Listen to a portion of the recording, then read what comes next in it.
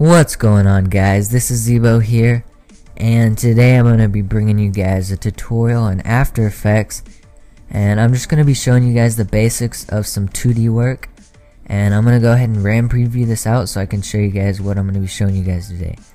So let's go ahead and finish RAM previewing this, and you can see that it kind of just spins like that, and it looks really sweet. And so I had a lot of requests for this last time, and so, on my last tutorial, a bunch of guys commented asking for a tutorial on some 2D text, and so I'm just going to be bringing you guys my first tutorial today on 2D text in After Effects. And if you want more tutorials on this, then just be sure and comment below. And so I'm just going to go ahead and delete this composition and completely restart. So I just have a texture here on my computer. I'll put the link in the description if you guys want to go download that. And so just drag it on top of this new composition, and then just come up here to the horizontal type tool or hit Control T on your keyboard. And I'm just going to go ahead and type in here Zebo Presents. And so now if we come up here and click on our selection tool, we can just make that a little bit bigger. And I'm just going to go ahead and add some fast blur. It's just going to make it look a little bit better. And so just come over here to your effects and presets and type in fast, or you can come up here to your effects and it's under blur and sharpen fast blur. And just drag that on top of your text. Change the blurriness to about 3 and hit repeat edge pixels. And then what I'm going to do is turn the opacity down by coming down to our text, hitting T on the keyboard, and let's go ahead and change the opacity down to just about 75, so it blends in a little bit with our background and it just looks a little bit better. And so now what we need to do is to actually start creating this nice 2D effect. Go ahead and click on your text and then come up here to layer and hit 3D layer. And so now we can see that we have these x-axis, y-axis, and a z-axis where we can actually have our text as a 3D layer. And so what we need to do is just hit R on our keyboard, and that's going to bring up our rotation menu. And let's just go ahead and go to about 1 second in and just hit all these little stopwatches, and so it'll keep our text there. And then what we need to do is get the Y orientation, come forward just a little bit, about half a second or a second, and you can just experiment with that depending on how fast you want your text to spin. And I'm just going to change this Y orientation. Just drag that to about 90, or you can just click and type it in. And so now if we look at this, we can see that it's just going to spin like that, and it's pretty much going to go invisible.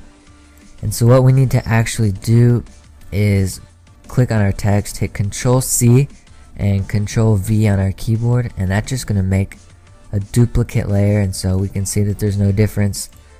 It's just a little bit darker because it has this one on top of it. So what we need to do is just hide this bottom layer by clicking this little eye, and then we need to hit R on our keyboard once again, but this time on our top layer. And what I'm going to do is actually just go ahead and delete all these keyframes and come back down here to our second one where we actually already started the animation.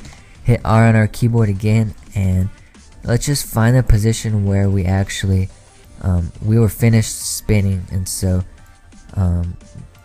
just zoom in on this a little bit and come to this keyframe, and you're not going to be able to see it because this text is hidden. So just hit Shift 1 on your keyboard, and that's going to make a little marker, and so we know where to start this animation. And so what we need to do now is just zoom in on here a little bit more, and we can see that now we have our marker here at 1.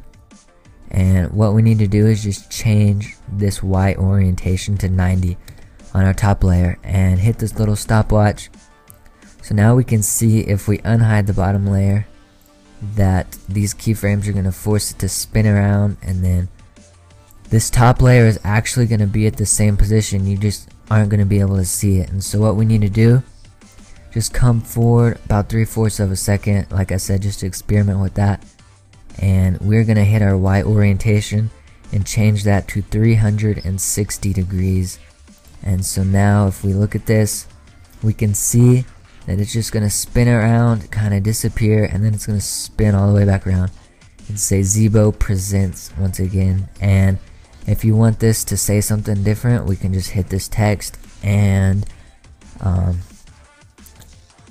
we can just change this to a tutorial. And so now if we look at this, Zeebo Presents, and then it's going to spin around a tutorial, and that just looks really nice. You can put it on top of your cinematics for Call of Duty 4, any Call of Duty. You can add this to your in real life edits, anything. It's just a really nice effect. And if you guys want some more tutorials on some advanced 2D work, please leave your comments in the comment section below. And thank you guys for watching this tutorial. Once again, please comment, like, and favorite this video if you enjoyed it. That just motivates me to put out more tutorials for you guys. And so I hope you guys enjoyed this tutorial. And this is Zeebo, guys. I will see you next time.